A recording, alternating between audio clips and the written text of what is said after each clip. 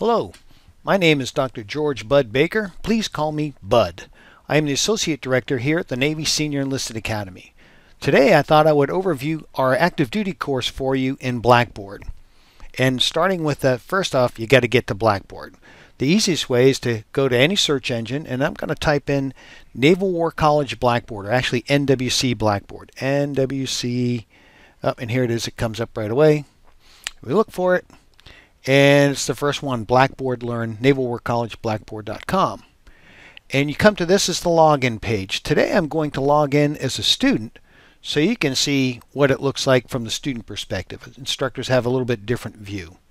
So now you're at the Blackboard home page, and under here where it says My Courses, kind of a little gooned up there, but here is the template course. So today I'm going to look at the active duty course, the template course. Yours might look a little bit different because we do make adjustments to it along the way. Incidentally, this is our newest version, active duty course version 2.1. 2.0 has been out there for several months, and we've figured out how to kick it up a notch, and we've made some minor adjustments. So make sure if you have some course content that it's from the active duty course 2.1. It opens up to the announcement page. Here's the announcement from our director, and he's going to say welcome to the SEA and have fun and a lot of good stuff. So now you kind of wonder, where do I begin? Where's a good place to start? Oh, look at here, right here, Start Here. So we're going to start at the Start Here tab. Incidentally, just looking at the overview, these are all the menu buttons down here along the left-hand side. The main screen in the front is where all your content is at. And up here along the top, these are different tabs. There's the Naval War College and courses, my NWC and courses. That'll bring you to pretty much the same stuff. This is how you're going to get into a library if you want to get access to online journals. You can do that through the Naval War College Library via the Blackboard. So your ticket into Blackboard is also your ticket into the Naval War College Library. Let's get back to the Start Here tab.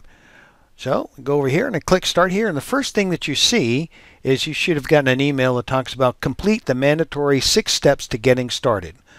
This is important because if you don't do it, we have no proof that you're out there, and we have other people that want to get in the course. So there's probably a 95% chance you will automatically get disenrolled if you don't complete these 6 steps. How do we know you do it? Well, you'll see at the end here. All right, so step 1 is to watch the Blackboard video. That's this one here. You click here, and obviously you're doing that now. Step 2 is to read the syllabus. If you click on this, it'll download the syllabus. Incidentally, it's the same syllabus if you click down here at this bottom part as well. And then pay particular attention to what we call the Student Academic Action Matrix. Unlike other college courses where you can turn in a paper late and maybe still get a grade, here you turn in anything late, you'll probably get a counseling chit from your faculty advisor. You say, whoa, wait a minute, what's going on? Yeah, because there's a lot of people that are trying to get into this course, and we're pretty serious about the academics here at the Navy Senior Enlisted Academy. So do please pay attention. That matrix is going to tell you if you fail to do and complete an assignment, what you can expect to get out of that. And as well as the academic code of conduct on pages 7 through 9 of the syllabus. Then you need to establish a turnitin.com account. Let me scroll down to the bottom. Here's all the information on videos on how to do that, as well as you go to your group homepage. I'll show you that later. And it's going to show you what you need for your login information to establish that turnitin.com account. Review the deadlines of the Assignments tab and the Calendar tab. So here you have Assignments, and then you have Calendar. Those will all be populated for you. The calendar will be populated. The Assignments tab, I'll just jump ahead right now.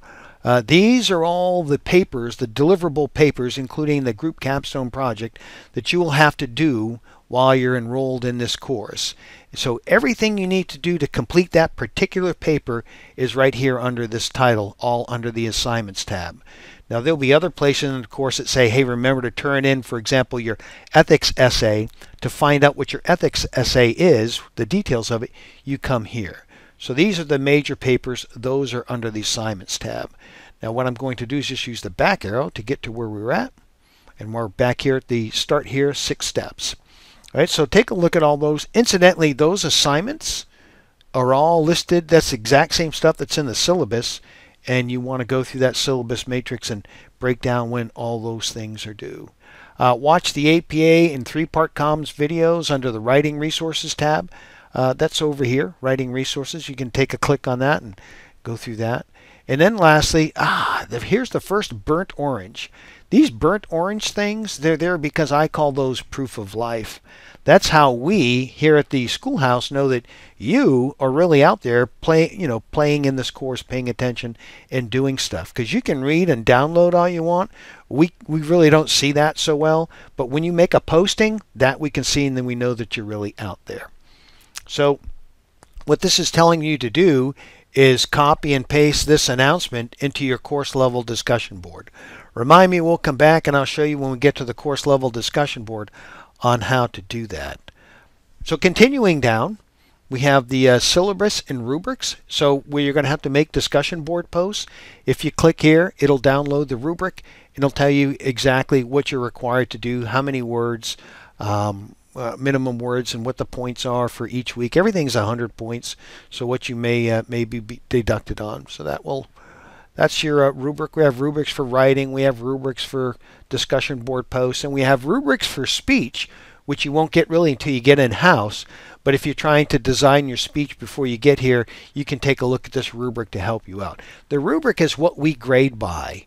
So whenever you're doing an assignment, you really want to have that rubric open to make sure that you check all those blocks and you hit all those things, because the faculty advisor, your instructor, the FA, is going to be using that rubric to grade you. And if you're missing something in the rubric, guess what? They'll deduct points. So if that's what, use the rubric to turn in a better assignment. And last and certainly not least is this newly revised download session. We've gotten a lot of good reviews in the past from the download media, and what it is if you're out at sea, you can download this, or before you go out to sea, hopefully, you can download this stuff ahead of time, including all the videos, and then put them on your personal computer or whatever, so that when you're out there, you're not trying to stream and download this. A little bit of an overview here. The support material, as this says, includes the syllabus, all the discussion board questions, all the handouts that you need to complete the course, as well as all the assignments, those things that were listed under the assignments tab in Blackboard. That's all that paper is, those files actually are under the support material. One click for all your weekly readings. Since they're PDFs, they really crunch down quite well, and it's not a whole lot of download. So you open up this, you're going to download a zip file. Each of these are zip files, by the way. Once you download the weekly readings, it zips out into 9 weekly folders, weeks 1 through 9, and within those folders are all the readings that are associated with that particular week. You'll see these later on. And then sometimes I had to split the media up, like week 1, 1A and 1B, because together it was they get kind of big. The file sizes are pretty big to begin with because it's video. But anyhow, earlier we had 660 megabyte file sizes, and you can see now the biggest one here, it looks like, we've got 362. So pretty much cut them in half. The big ones in half anyhow. That makes it a little bit more digestible on the download side. All right, so that's the start here, and probably the most important thing again is completing these 6 steps to get into the course, so that way there we know you're here. After that, you'll be going into the weekly learning modules, and as the name suggests, it's week by week. So this is these are the 9 weeks that are up here. I threw an admin week for some other stuff to help you get to Newport. So you'll probably, the first week, what you really need to complete are the 6 steps. Start here, and then each of these weekly assignments, so you go to week 1 and you say, what do I need to do specifically for week 1? Well, I'm glad you asked. At the beginning of each of these weekly modules, or weekly learning modules, it starts with week X requirements. So here's the week 1 requirements. This is everything you need to do academically for week 1. Let me kind of jump ahead here. Let's go to week 2. Week 2, guess what? Guess what the first thing is? Everything you need to do for week 2. Let's go to week 3. You're already ahead of me, right? Guess what's going to be everything you need to do for week 3. And look, sometimes it gets a little, there's a lot of stuff up at front because it's the admin, but it does get smaller.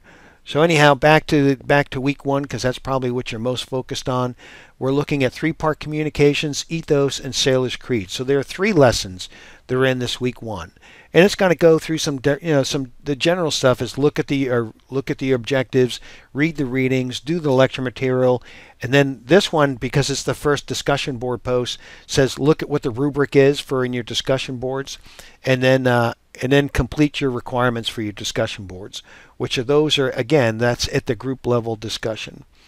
And we'll get there here in a little bit.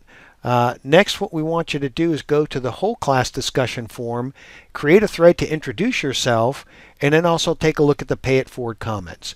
So here's the whole class discussion board. The pay it forward comments in your active class, when you get to the water cooler, which is the first thing there, there'll be a thread in there from the last class that graduated, and I always ask the question, so what would you tell somebody who's just starting this course what they need to do to succeed? So I put those in the pay it forward comment. You'll get a chance to pass those along as well when you graduate. So how do I get back to the forum? I'm going to use the breadcrumbs at the top, but you can see it kind of goes over. So now we go to discussion board. Now I am at the whole class level discussion board. So let's say, for example, if I'm in the blue group, you'll know what group you are because it's assigned down here at the bottom. You'll see at the in the bottom left under my groups, blue group. So I know I'm in the blue group. I would therefore go into the blue group discussion forum, create a thread, and say, "Hi, I'm Bud Baker. What's this look like?" All right, I don't press it. See what it does. Oh, subject intro. So it'll be Bud Baker intro. That's a good one. And then here I can write, see I have a little, some kind of, it's very rudimentary function in Blackboard. You can type stuff in here, you can attach a photo, insert a file, you can attach an image. Please, when you do your bio, I'd encourage you to put a photo in there. So, because you're in this class, typically our classes now are 80 plus. We're going to work up our way up to 162 students max per class. That's a lot of people in there. There are a few Bud Bakers in the world, and so you may know me or you may know somebody else that's by my name, but is it me or not? The background will give you some info, and as we know, a picture's worth 1,000 words. So please go ahead and post that stuff in here.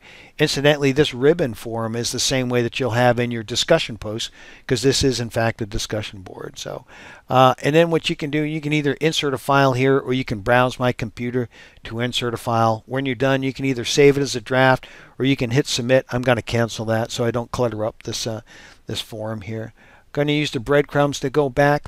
At this whole class level, we put all of the groups there, and we ask you to post your intro bios at this whole class level. Why? Because over the course of the 9 weeks, you're really going to get to know the folks that within your group. So in my case, blue group. But what if my best friend Charlie is in brown group, or what if Susan is in green group? How would I know that until you get in resident? Well, if you get some time, go ahead and just like, Facebook browsing here, you just go into any of these other groups and check folks out there. And feel free to communicate with them as well. But in terms of posting your bio, don't post your bio in somebody else's group. Please post your bio only in your own group. But feel free at this level, you can look at everybody else that's in your course. Please take advantage of that and get to meet some folks before you come in-house. All right, so that's about all you're really going to do here in the whole class forum. That's a whole class discussion forum. While I'm at it, let's just go down and see what the group discussion forum looks like. Now, there's a couple ways to get there. What I like to do is expand this menu here down on the bottom, and then you can see these are all the it opens up, and there's the group file exchange, which you'll upload files. The blog, we typically don't use that much. It all depends on your FA. Your FA may do it. Discussion board is where you're going to be spending most of your time. The group journal is where you will upload your PPME certificate. The group wiki is where you'll upload your contact information. You can use these send email to terrorize other folks as well. Incidentally, I copied it up here as well, so it's the same one.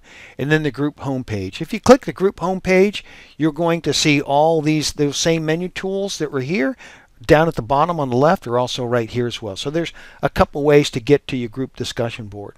Incidentally, since this is the template course, it's not filled in, but in terms of turnitin.com, you'll have all your group members here, and then you'll have your class ID for turnitin.com and your password for turnitin.com.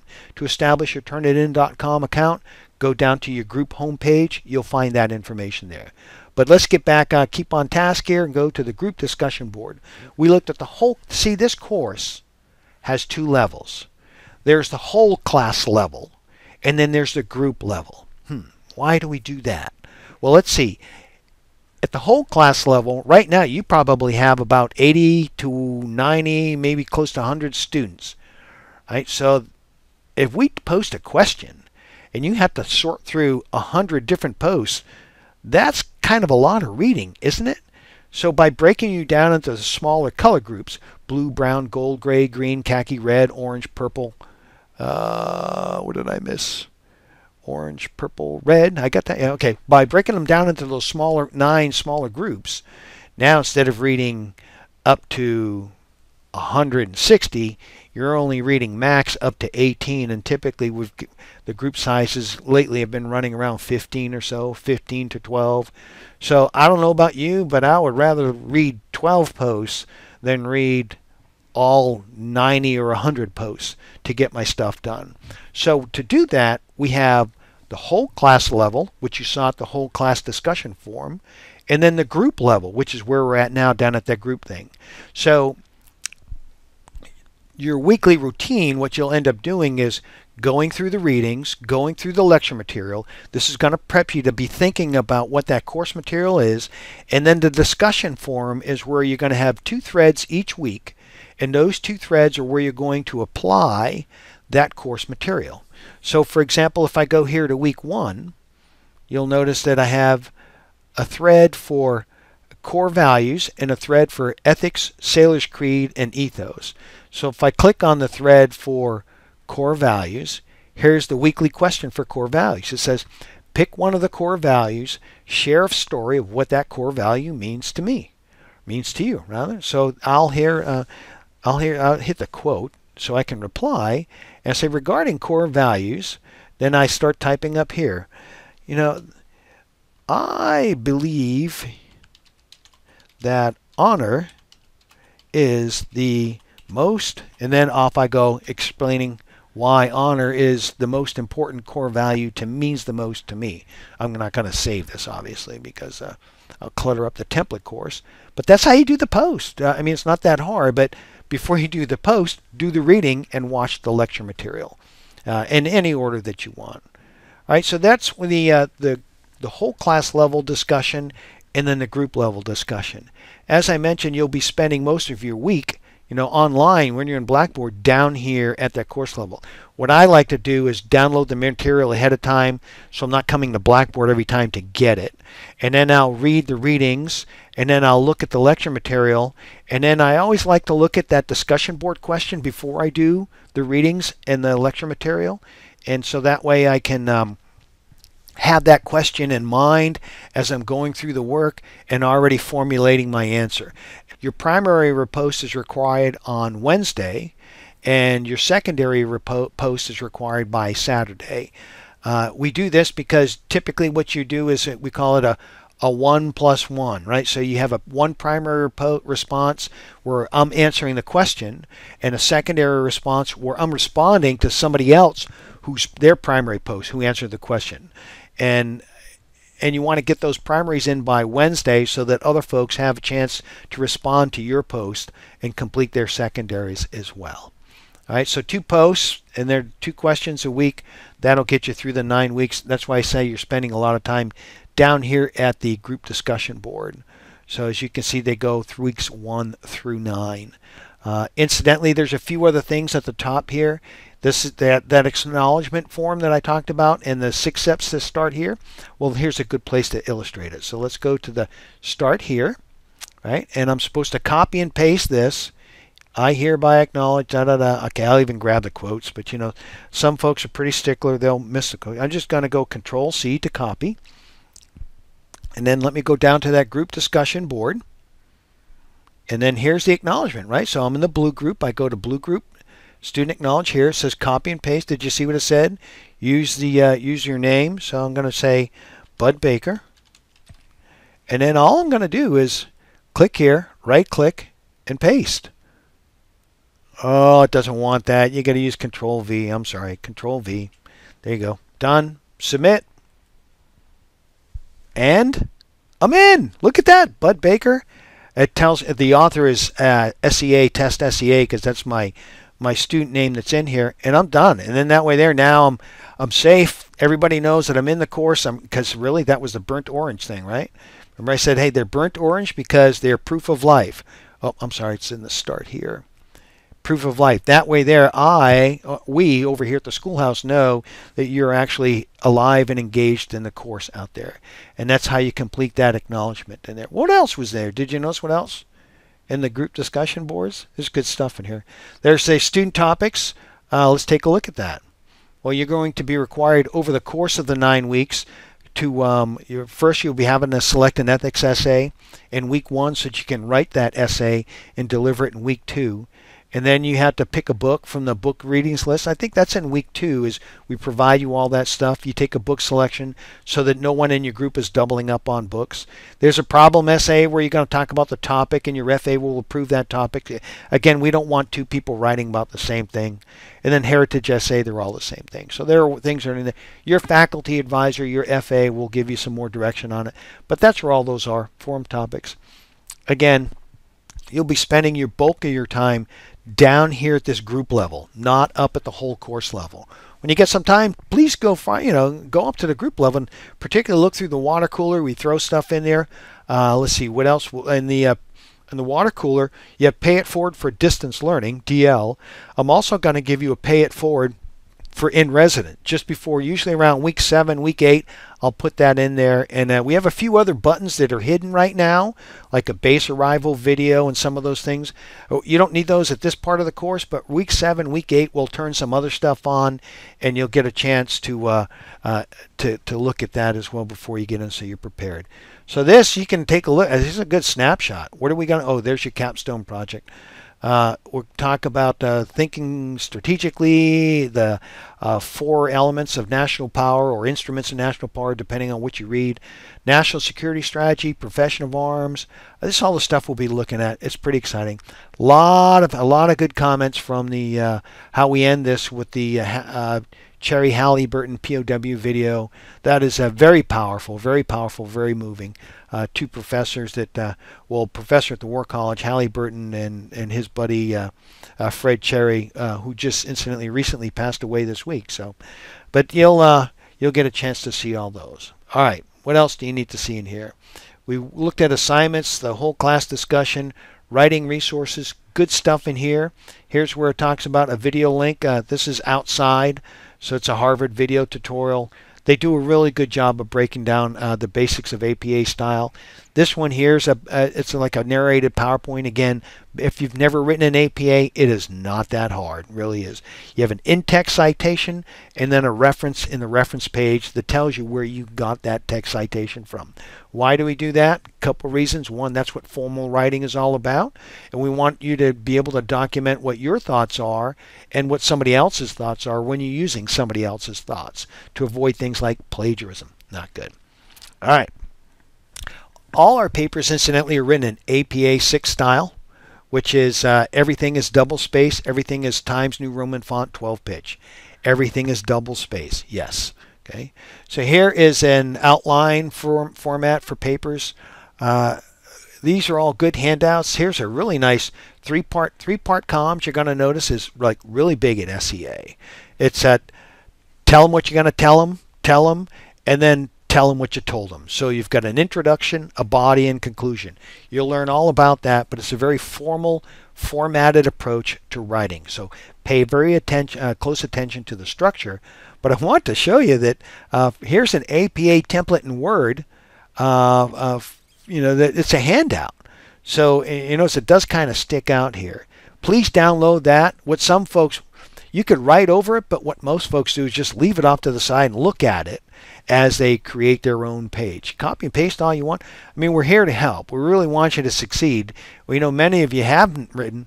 Actually, over 60% typically have taken college courses by the time we get into this last class. 80% have taken an online course before for class. Who's in the house now? 194.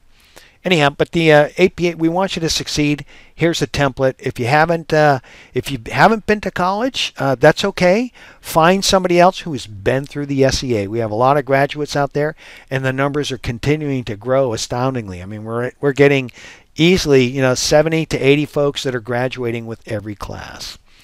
Right, and then here's another how to organize presentations. This is a civilian thing that does APA 3-part comms. Here's a how-to get. Remember, I showed you that library tab. This will give you access. Show you how to get into access a specific journal in library. Just look at it for the point where you get up to the part for the EBSCO search, and then just start searching for whatever article that you want. That's good enough. Here, this is another level deep. Awesome APA sites, and again, just more citation machines, all kinds of stuff to take a look at. APA checklist, 10 common APA errors, right? So I'm going to use that's all under the Writing Resources tab. Study skills, if you've been out of school for a while, please take a look at these YouTube videos. If you can only watch one, which one are you going to watch? Number 4. I mean, they're all 6 or 7 minutes long at the most. Really, really good stuff. I found it very, very helpful. And then, so that's study skills. View my grades. Here's where you can go and see your grade book as that thing starts getting logged in there. And then meet the staff. That will get populated eventually. Send email. You can do it down at the group level, or you can do it up here, which is where you either send it to all your classmates that are out there. You can select certain people, including instructors, under select users, or you can select groups here and figure out which, blue, brown, those are all the groups right there. So if you want to spam everybody or only a couple particular groups, or send it to everybody that's in your group, there you go. I do blue group here, and then this message would come from me. Actually, Natalie's our Blackboard coordinator for the War College, so that's her email address, but she set that account up for me. And again, here's that same menu thing where you can attach files. Whoop, where's the attachment? Right there. Oh, it's down here. It's down here because it's an email. It's a little bit different. And I'm going to cancel that. Those are all the tabs. Not really that hard, right? There's some other stuff down here. I'll let you explore those on your own. Oh, one last one, the Information Center, which is actually another Blackboard site. Oh, good gosh. I can't take you there because as a test student, I'm not allowed in that course. But here I can do this. I'll take this Information Center because I'm logged in on my other screen here. So this is what the Information Center is. Pretty resourceful, huh? This is what the Information Center looks like. This is run by our admin folks. So if you're looking for DTS information or administrative information, Heather Lemingworth does our admin support. Georgette Willette is our registrar. She's our contact, has all registration information in there. You get admin alerts. You got, all kinds of other stuff that's going on down here. That's good. Welcome aboard packet. That's kind of nice. But I'll tell you what's really important here is this in-resident check-in information. You don't need that now. We get 3 types of students that come here. PCS, detailer sends you. TDY, which means you're coming from your command and we pay the dime. And then here are these active duty ADT folks, some of those few that check in. Each one of these tells you everything you need to print out and bring before you come to the SEA.